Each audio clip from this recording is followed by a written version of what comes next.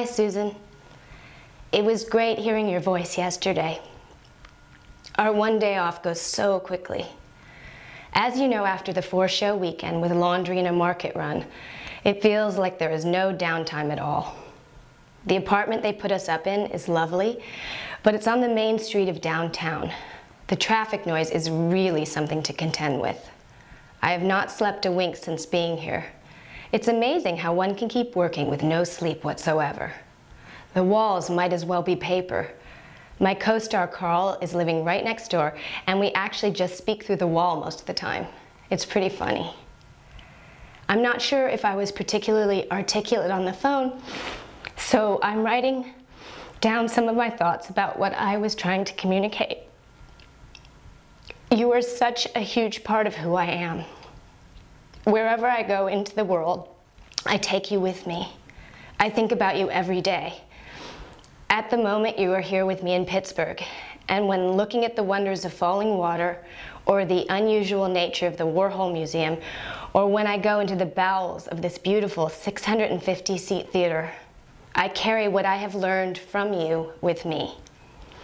In all the adventures I have had as an actress, you are there. You are a part of the way I approach a role. Sorry, it's hard to see. The way that I work, the way I rehearse, and the process I go through, the way I ignite my imagination. I get to the theater earlier than everyone else and take the time to set my work in motion so that I can soar. And as I do this, your friendship, your mentorship, and teachings thrive in me. You have always encouraged me to stretch, grow, risk, and be bold. You created a safe haven of creativity and inspiration. You gave me the tools that have become a part of me daily as I work, the way I express myself and communicate to the world. That scene you did with Sean at the studio recently was a perfect example of moment-to-moment expression. It was brilliant, fluid, and hysterical.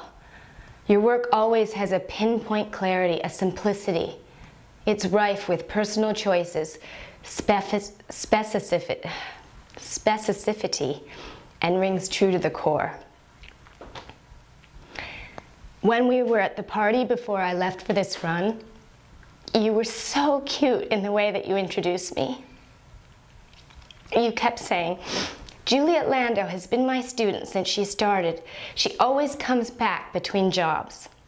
You were literally beaming with pride every time you said it, and you said it a lot. It touched me in a way that is hard to put into words.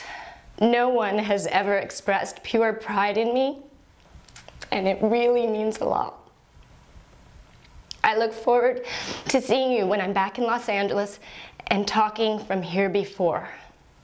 Much love from your student who started with you and always comes back between jobs. Much love from your friend, Juliet.